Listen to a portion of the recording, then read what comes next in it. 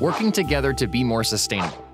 Recycling at the Generali Berlin Half Marathon, in line with the motto of "Follow the green line. Let's be greener together." Tom and Lisa are running the half marathon again, and this time they are doing even more for the environment. Tom doesn't need any plastic cups because he's using a hydration backpack.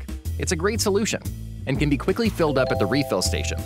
Therefore, Tom always has the water he needs and protects the environment at the same time. Excellent! Lisa, on the other hand, prefers to receive her water in plastic cups as usual. But that's no problem at all.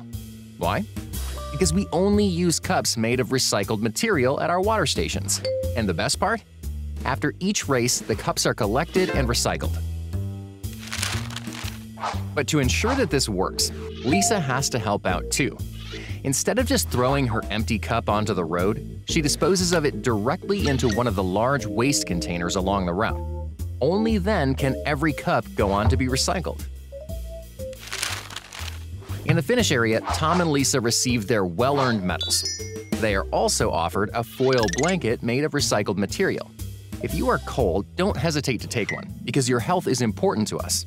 But if you don't need one, turn down the offer, and we can save the unused foil blankets for the next event. What's more, we recycle the used foil blankets. Once you have collected your clothes or your poncho, you can give your foil blanket to one of our recycling helpers. Alternatively, you can take it to our baling press station yourself. This machine is used to press the collected foil blankets into bales on location.